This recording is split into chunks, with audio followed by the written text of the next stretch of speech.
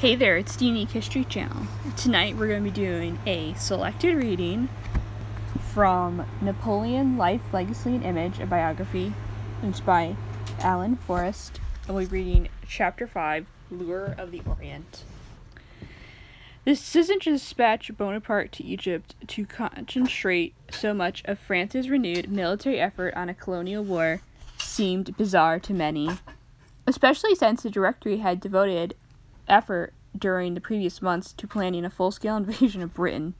Britain had become, for the country's political leaders, the most dangerous and determined of France's enemies, a colonial power prepared to use its great wealth to deny French expansion on the continent and assume the role of paymaster to counter revolution across Europe. And the circumstances for an assault on Britain had seemed suspicious, and the evidence of radical subversion in London, the naval immunities in Nore and Spithead, and the constant murmurs of rebellion from Ireland. The directors had a good reason to believe in 1796 and 1797 that their moment had come and that they might at last hope to break the resistance of France's most stubborn and affluent enemy. They were already pursuing an economic war against Britain, and they had become increasingly intolerant of what they interpreted as Britain interference over peacemaking, a refusal to compromise French gains in northern Italy, especially along the estuary of the Scheldt. This context was in which Bonaparte had been appointed to the head of the army of England and prepared an invasion plans.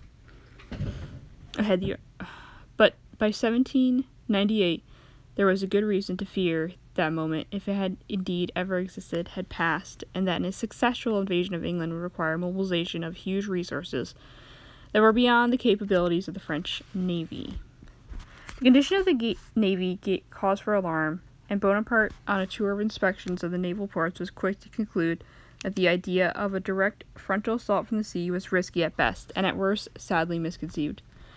On the other hand, as he reported to the directors in February 1798, there were perhaps more hopeful alternative strategies for attacking the British and their interests.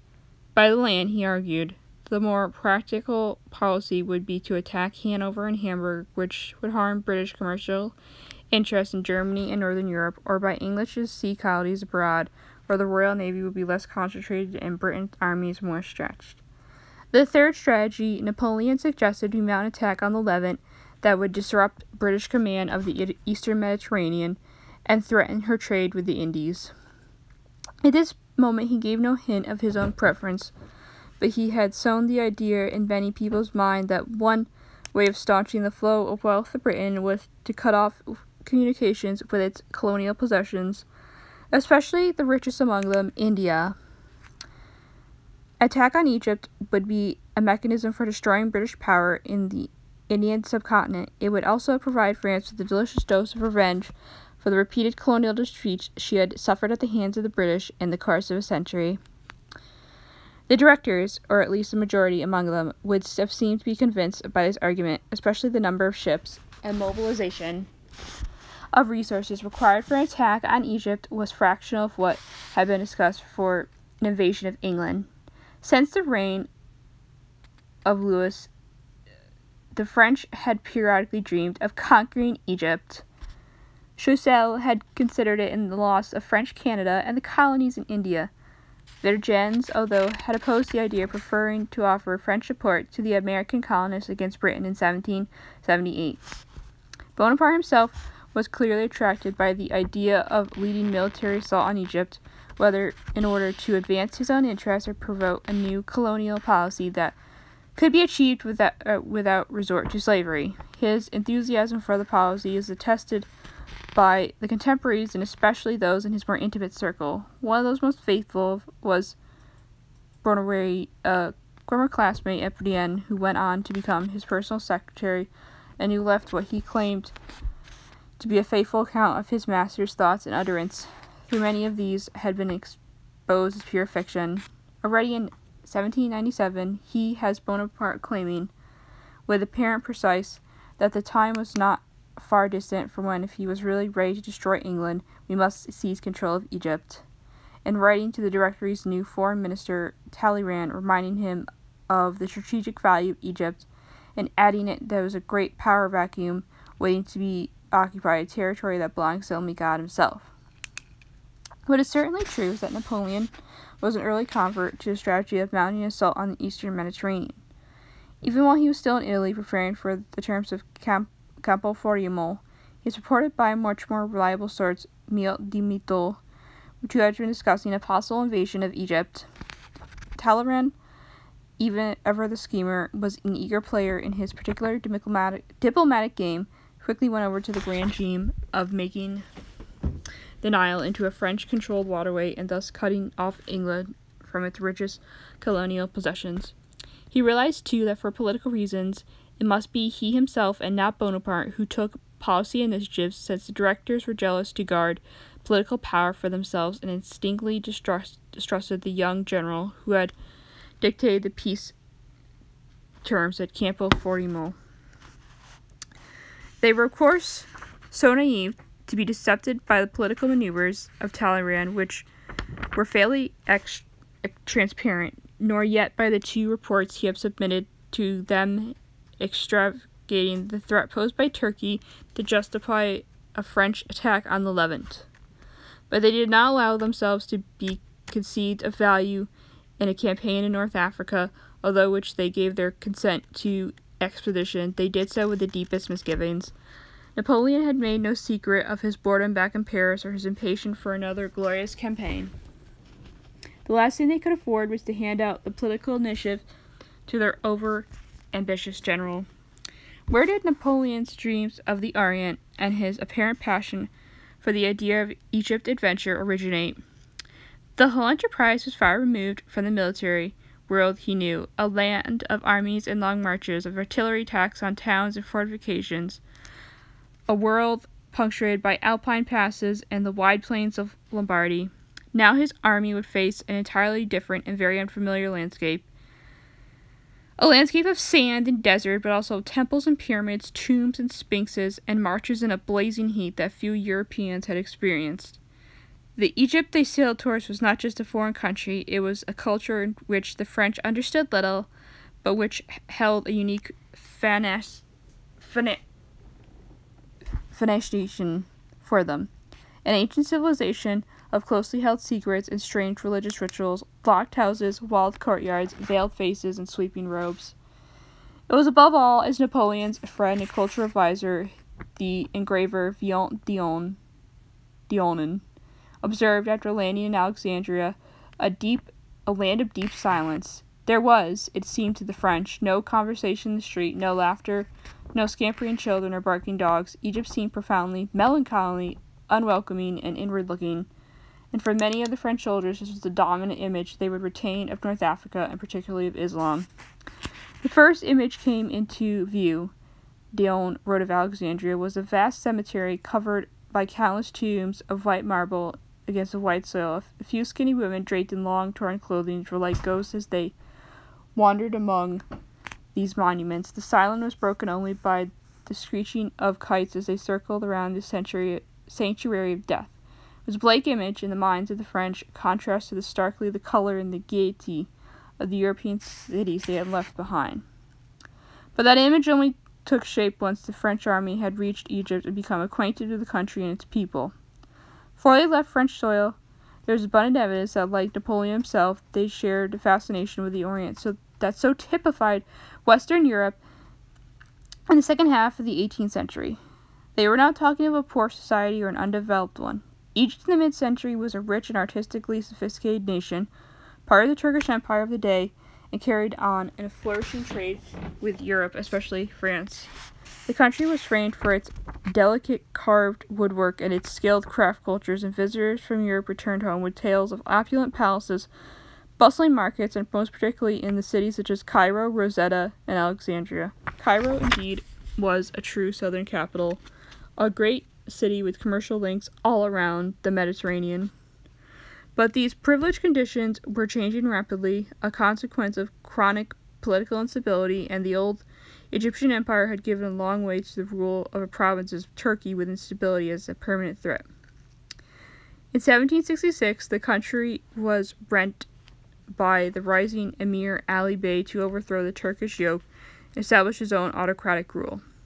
Political crisis followed, and he was assassinated in 1773, resulting in a further political instability and economic decline, and leading in 1786 to a short-lived attempt to be a Turkish ruler, the Sublime Porte, to reestablish his nation's control.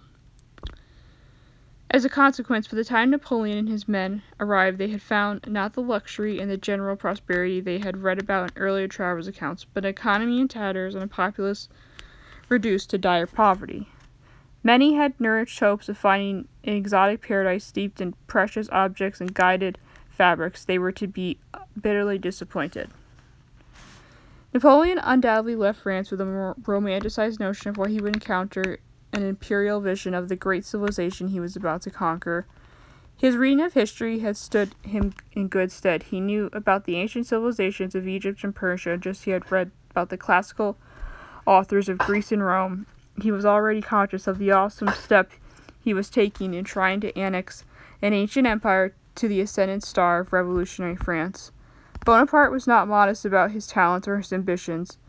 In correspondence, he compared himself to Alexander the Great, imposing new modern civilization into that one had become decadent and outmoded.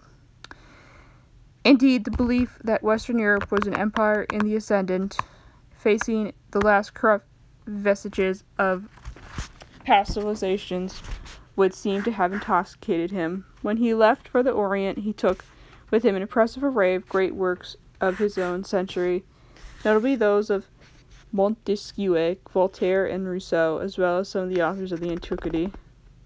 These may have been predictable, the standard texts of any well-read man of the Enlightenment, but it is interesting that he thought to read them on a campaign. He also took Voyages of Captain Cook, one of the most intellectual texts of exploration and discovery of the exotic, Goethe's romantic and melancholy sorrows of the young witherer, and significantly the Quran, which he thought to familiarize with before beginning his talks with the Egyptians. All in all, it was fairly Catholic mixture, but one showed that a man immersed in transnational culture of the late 18th century and excited by an encounter with a great, though poorly understood, extra-European civilization. There was far more in his fascination with Egypt than a desire to cut off Britain from its colonial possessions. His fascination with the culture of the Orient took other forms, too. Though his critics have been deeply cynical about his real-life motives, a thirsty for military glory and an enlightened curiosity about one of the world's greatest civilizations can sometimes go hand in hand. We know that Napoleon's youthful reading of the classics had left him a deep mark on him, and that it was not out of character for him to leave Livy, Pulcheric, or Teoctis on campaign.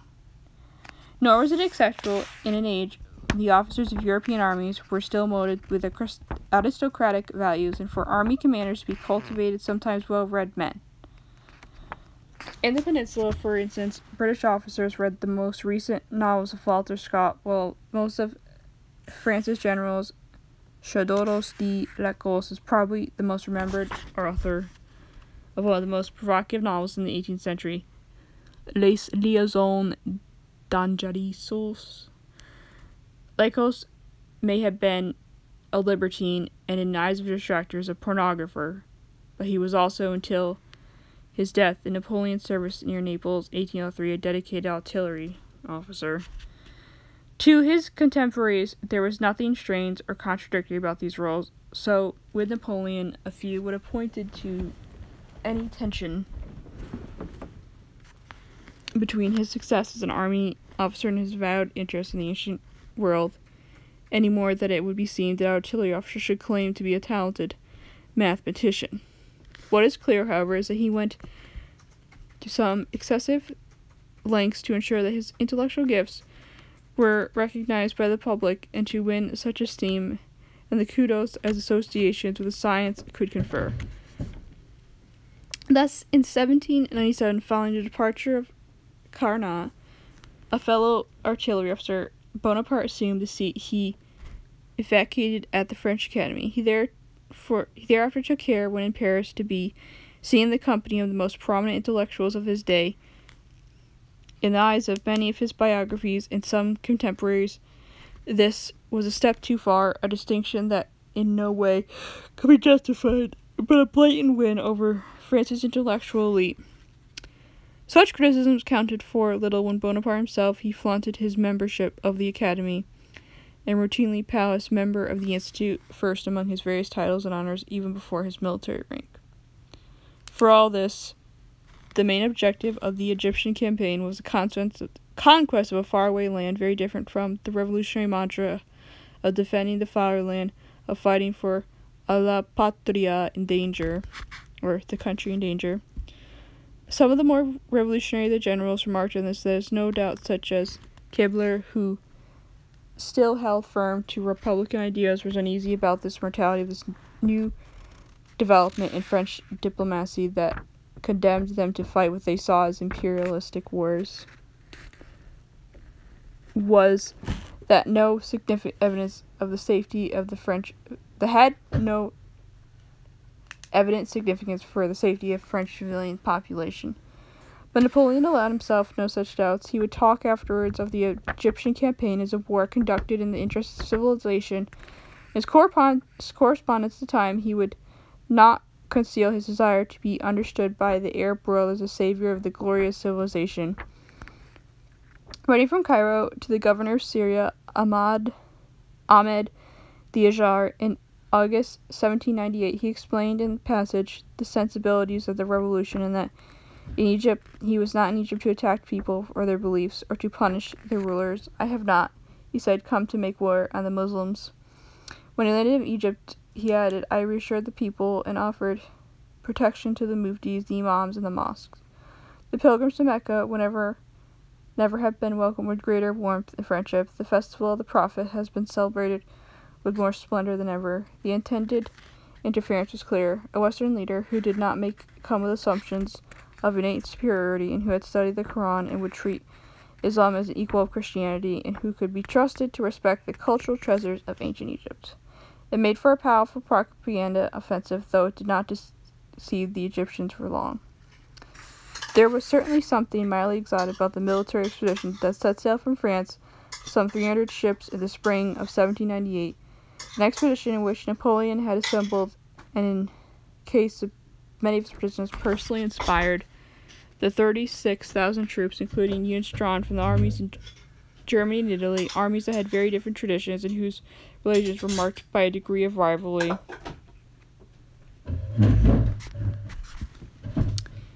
They were well supplied with officers, over 2,200 in all. Bonaparte's own entourage, unsurprisingly, was drawn from officers he had come to know and trust in Italy, and who would continue to operate as an inner circle on his new campaign. They were competent, often brilliant soldiers who succeeded in the very challenging task of adapting quickly to the fighting conditions they encountered in North Africa. But it was not the presence of the army that most remarked upon Toulon, but rather the incorporation of around 160 of France's most distinguished scientists, archaeologists, and engineers, men of duties in Egypt who had nothing to do with the progress of the military, but were charged with exploring Egyptian monuments, pyramids, and archaeological sites and ancient inscriptions. Their task was to investigate every aspect of ancient Egyptian culture, to record its splendors and catalog its remains, to transcribe its languages and identify its species of animals and birds. They were there because of Bonaparte and Bonaparte alone. It was his idea to adapt the expedition for cultural as well as military goals, and his personal prestige, which had led the scientists from all over France to agree to participate in the first place. It was his conception, too, that from the outset the military consequence and the scientific discovery would be closely associated, twin pillars of the same imperial enterprise. The idea was not wholly without precedent.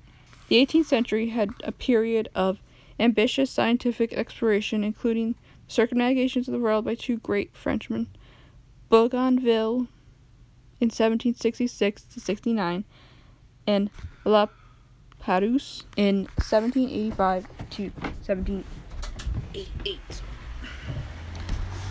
And there were, of course, classical predecessors to follow. Napoleon was very conscious in the fact that he was following in the footsteps of a great predecessor, and as marches to Egypt, Persia, and India, Alexander the Great had taken with him a band of learned men and philosophers to explore the lands they passed through. There is little doubt that Napoleon saw himself as the new Alexander the Great.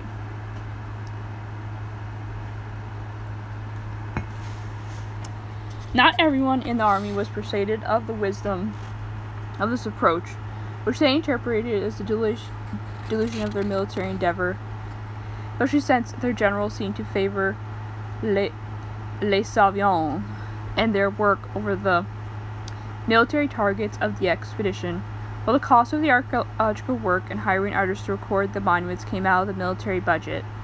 But there was a long-term political goal that could not be overlooked, since it was that allowed Bonaparte to present himself not as just a military conqueror, but as the bearer of civilization.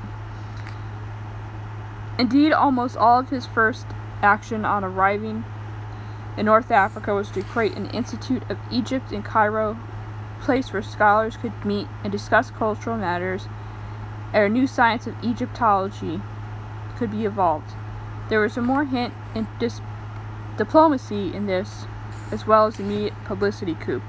He came to Africa with an understanding of culture and antiquity, concerned to discover and cherish Africa's heritage, whereas the British, who had fleet had withdrawn from Egypt only the previous year, were presented as new barbarians, a trading people whose only interest in Africa lay in opportunities for profit and commercial exploitation. Of course, in realities, Napoleon's own motives were far more complex and in no sense altruistic. For him, it was about control and power, what Edward Said would represent as the European pursuit of total knowledge and total control over the Oriental society as the original sin in the modern nexus of the hegemonic Western power and knowledge.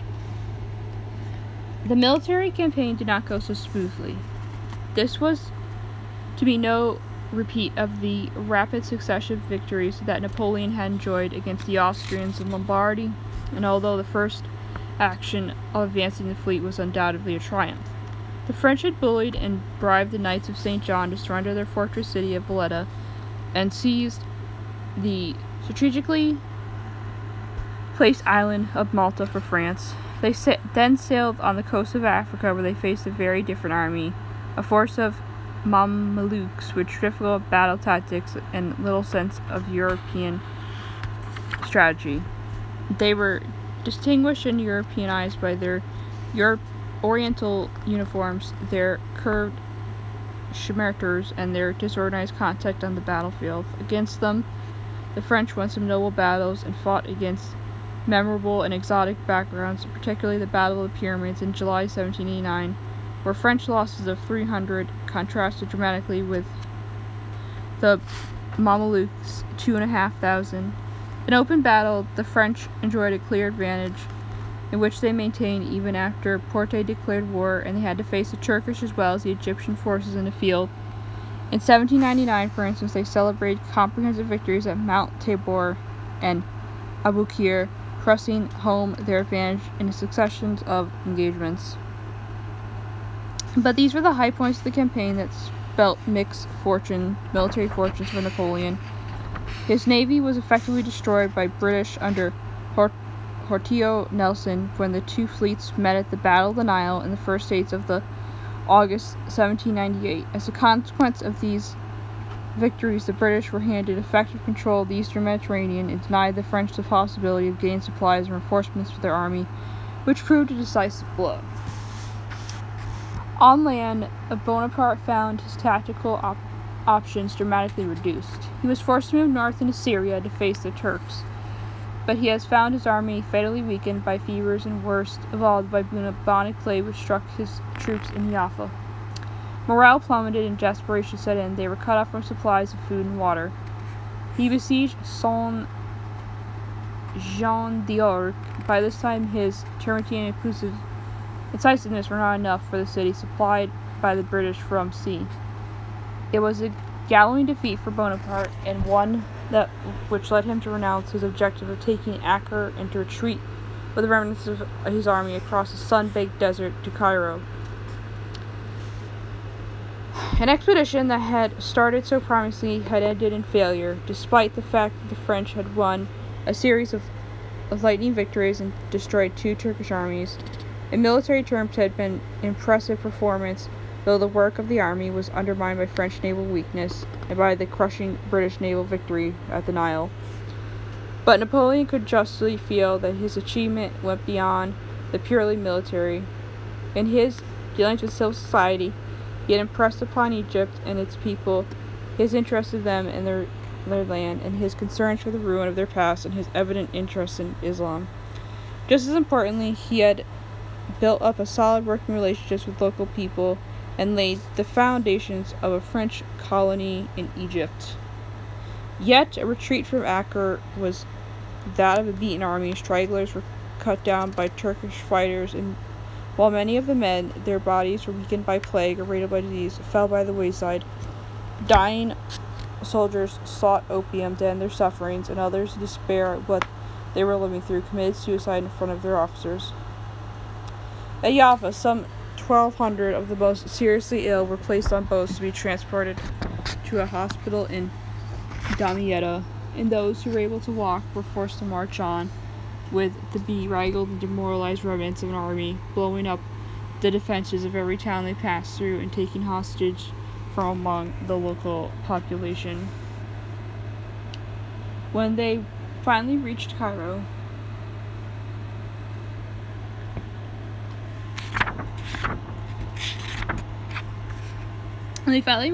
they were dirty, exhausted, and often mortally weakened by plague, glad only that their hell was over and that the food and change of uniform awaited them. The campaign, it seemed, had ended in disaster sufficiently so for Bonaparte to order the burning of some of the expedition's records, but that was not the way it made appear. At the approach to Cairo, the French were greeted as conquering heroes. Napoleon had already taken steps to ensure the impression of victory was maintained, whatever the true cost of the campaign may have been, and the sheiks of Cairo were outside to the gates welcoming them with horse, gifts, camels, and slaves. His soldiers must have been confused to hear what theirs had been a brilliant triumph, that the enemy army, which was marching to invade Egypt, was destroyed. Or the decision had been taken to turn back from the castle of Acre because it's not worth the loss of any more time. It was all untrue, but of course Napoleon had already learned the principal rule of the propagandist, that he should never feel constrained by the truth. His reputation for invincibility was in jeopardy, and all the more so when he abandoned his army, defeated and demoralized in Egypt, to return to France. He understood the importance of winning over opinion back home, of making his fellow Frenchmen aware of what he had achieved in North Africa. Proud to count the campaign in Egypt as a notable French success, but to do that he had to conduct another campaign, one shaped in words and images. As had become clear in Italy, Napoleon was ever aware that the esteem and kudos that could occur from his military talents, he had never hesitated to make most of his achievements, parading them before the army and the French people alike. But in Italy he had a succession of remarkable victories to present to an admiring public, whereas in Egypt, in similarly triumphal terms, might have seemed well nigh impossible. However, the very distance between Paris and Cairo, and the color and the exoticism of the desert, were particularities of the Egyptian campaign that he could manipulate, and which ultimately played into his hands. Here he did not dwell on the length of the outcomes of battle, but could put emphasis on the cultural mission which he saw himself fulfilling, a mission that ensured France's place among the great civilizations of the world. As he had in Italy, he published 2 sheets from Egypt, each with a distinct audience in mind. The Courrier de l'Egypte was targeted primarily at the troops, which allowed Bonaparte to present his own versions of events and dismiss damaging rumors. Again, there was a clear emphasis on cultural policy, with historical and cultural articles, pieces about the new improved administration, and articles praising the high quality of the Islamic elites and boasting their cordial relations with France. But after initial issues published in France, and weeks before the fleet sailed to North Africa, poor communications and long distances ensured the Courier was little read back home, though excerpts from it were sometimes printed in the Montier, always to Napoleon's advantage. The second publication, let me try to pronounce this. La decade Egyptian was more uncomprehensively scholarly. Its mission to report on the work of Napoleon's Egyptian Institute and discuss Egyptian antiques with the scientific community in France. In both papers, Napoleon was depicted as a multi-talented figure, at once a soldier and diplomat, a religious and cultural leader, and a representative of civilization in a forest land against exotic bath balls surrounded by Mamelukes, Sphinx, and pyramids. He represented France and the spirit of Grande Nation, the embodiment of French Republican values exported to far-flung lands. Science stood side by side with ancient architecture, religious faith with exoticism. His supporters would even claim that he worked miracles in Egypt, going so far as to implement he was being talked of as a successor to Mahomet. It is increasingly interesting how the strangeness of the landscape and the richness of Egypt's heritage contributed to the construction of Napoleon's new identity, and how far he becomes since the days when he was exclusively seen as a brilliant general. For already in Egypt it is clear he was seeking to present himself as a statesman, a diplomat, a man of honor and compassion, and a leader totally at ease with diverse cultures of the world. He was aided in this by Vivant Dion, whose real interests were always more artistic than military, and who confessed close up that he found little in war that was of real beauty. Dion was overwhelmingly grateful for the privilege of accompanying the expedition. The publication of his journal, detailing the wondrous discoveries they had made and the antiques they had uncovered in their marches across Egypt, was a major literary event in Paris, and played a significant role in popularizing Orientalism in Western Europe. Napoleon lavished praise on the antiquity of scientists and men of letters who had accomplished the expedition. By doing so, he helped introduce French readers to a hitherto unknown world of Egyptian antiques. A new generation of imperial artists would perpetuate the sense Napoleon had conducted himself in Louvain as a civilized Frenchman, a man of the Enlightenment, a man of reason and sensibility. The Paris art market, liberalized during the Revolution, was reconstructed in the early years of the 19th century with government-inspired themes for competitions at salons and general prizes donated by the state. Large-scale history paintings were again in vogue, and artists vied with one another to present Bonaparte's victory at the Battle of the Pyramids, for instance. Such a subject offered a heaven-sent opportunity to combine ideology to a regime with a splendidly exotic backcloth of Arab horses and scimitars, palm trees, and camels, or else they rushed to play victories at Abukar and Nazareth. Those were battle scenes, but the battle scenes enriched by their novic and exotic setting. Napoleon's artists did not, however, restrict themselves to questions of the tactics of military triumph. He also captured moments of generosity, sympathy, and forgiveness that suggest symptoms of true greatness. Two incidents that were taken from the campaign in the Levant provided striking examples of another side to Napoleon's nature. One was his readiness to forgive his enemies once they had surrendered to him, a principle which he did not religiously adhere throughout the campaign, though after the insurrection against French in Cairo, there was one such a moment. It was well captured in Napoleon Pardoning Rebels of Cairo, a canvas of 1808 by Pierre Narcisse-Guérin, which underlies in the simple nobility of the pardon and the power of life and death lay in the hand of Bonaparte's hand. In a series of pictures, many inspired by Dion's sketches, Antoine Jean Gros, a painter who was fascinated by the East and deeply regretted he had not been able to take part in the expedition, paid his own tributes to Napoleon. The most memorable focused on the second incident when Bonaparte had visited the sick and dying in the hospital during the outbreak of the bubonic plague at Jaffa, evidencing hero of a quite different kind. In his Bonaparte visiting the plague-stricken Jaffa, Gros depicts the revolutionary general consoling plague victims, speaking to them about their woes, and even touching their wasted bodies. It was It was an extraordinary, iconic image, which would be repeated many times in popular photographs and cheap prints. And for Napoleonic art, too, it would have important effects. The enormous popular success of the painting in the 1804 Salon established once and for all the validity of large-scale propagandist reputations of contemporary events depicted in the language of classical history painting. By then, Napoleon had become fully aware of the value he could extort from representations of this kind. But science was more about propaganda. There's no reason to suppose Bonaparte's interest in Egypt stemmed from nothing more than cheap cynicalism. He shared the enthusiasm of his linguists and artists, treasures of Egypt, and the tombs and temples, and gates and sphinxes. He expressed a curiosity about its languages and inscriptions, and he revealed about the exotic landscape of the pyramids. The most enduring, many ways, was the most impressive outcome of the whole campaign was the publication in Paris of the Description de l'Egypte, a series of 24 lavishly illustrated volumes produced by the Savants after their return.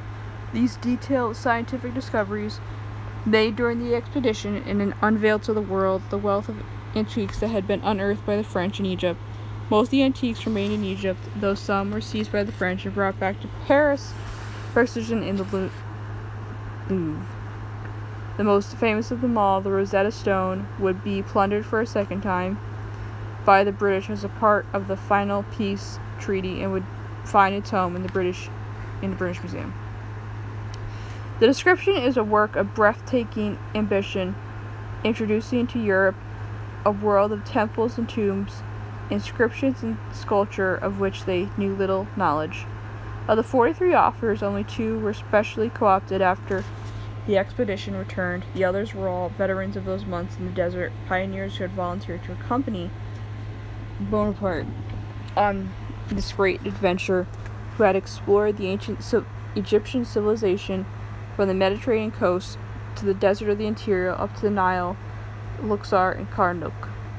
They produced hundreds of engravings and entire volumes of plate, dividing the work into 3 distinct sections: antiques, the modern state, and natural history, showing as a great interest in recent change in the modernization of the Islamic world as they did in the remains of a world long lost.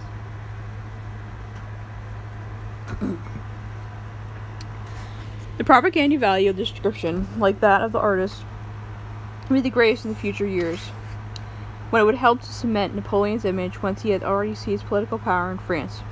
By then it played on a familiar theme, for it conveyed in a more fuller and scientific form the same message that he and his acolytes were sending back to Paris from Egypt at the time, a message that praised his diplomacy as much as his soldiering, his appreciation of the ancient ruins and exotic cultures, his tact and understanding of the wisdom. This message would have a powerful effect on opinion back home, and quite apart from the still more obvious task of ensuring that he was not forgotten, exiled beyond further extremities of Europe, and abandoned to the oblivion. In correspondence from the army of Egypt could itself be turned to the purpose of glorifying Napoleon's role and emphasizing the high level of respect he commanded among the Egyptian elite. On July 3rd, 1798, for instance, the newspaper Le Publicis ran an item on the hymn of sung by a Coptic choir in the Grand Mosque of Cairo to celebrate the entry of the city of Bonaparte at the head of the Braves of the West. The paper obligation hailed Bonaparte as the new Alexander and commented that his style of letters were imitable from that of Julius Caesar himself. These, we may safely conclude, are the comparisons of which Napoleon would have approved, and he may have suggested them in the first place. They played an important role in preparing the reception that would await him when he disembarked in his Frejus from the ship that bore him and a few selected counselors back across the Mediterranean. They would also serve a valuable purpose in preparing the Napoleonic myth for future generations. Though the military expedition ended in defeat, Bonaparte was never able to offset the crippling blow inflicted by Nelson at Aboukir Bay, which left him unable to guarantee supply of his army. The Egyptian adventure cannot be dismissed as a simple failure. The scientific achievements would ensure the French and their young general continued to be seen as explorers, humanists, men of science, bringing glories of an ancient civilization to the notice of the modern world. Administratively, he brought to Egypt many of the benefits in which he had bestowed on Italy: laws, courts of justice, ready access to administration, and administration that was not sapped by corruption. In longer term, the expedition helped to reshape France's relations with Egypt long into the 19th century. French engineers stayed on the army, pulled out, and helped the staff of the country's administration. So in the short term, did Kleber and Mignon, left by Napoleon to maintain French rule in Egypt. Their regime was talked as bringing progress and modernity. They succeeded in finding Egyptians ready and willing to serve France, but they could not turn the war or deter the British from attacking the last remnant of the French army. In all, French rule lasted a mere 9 months. Kleber was to die in Egypt, murdered by a patriotic student at the Azari Mosque in Cairo after repressing a popular rising in the city. Menou, on the other hand, was able to negotiate a safe departure from the last units of the French army before returning to France in 1802. They left behind a tradition of administration that was honest and efficient that 10 years later, when Mehmet Ali ran the Mamluks out of Egypt and established a strong authoritarian state, he did not hesitate to borrow the administration practices which Bonaparte had established. In this respect, Napoleon's Egyptian legacy was not only destroyed, among which the remnants of his armies, he helped to establish the French interest in government practices in Egypt, and he has some claim to be acknowledged as the innovator and pioneer in colonial governance. Some French historians during the first half of the 20th century went rather seeing the colonization of Egypt, the beginnings of France's 19th century empire, and a prologue to the colonization of Algeria in 1828. Okay, thank you.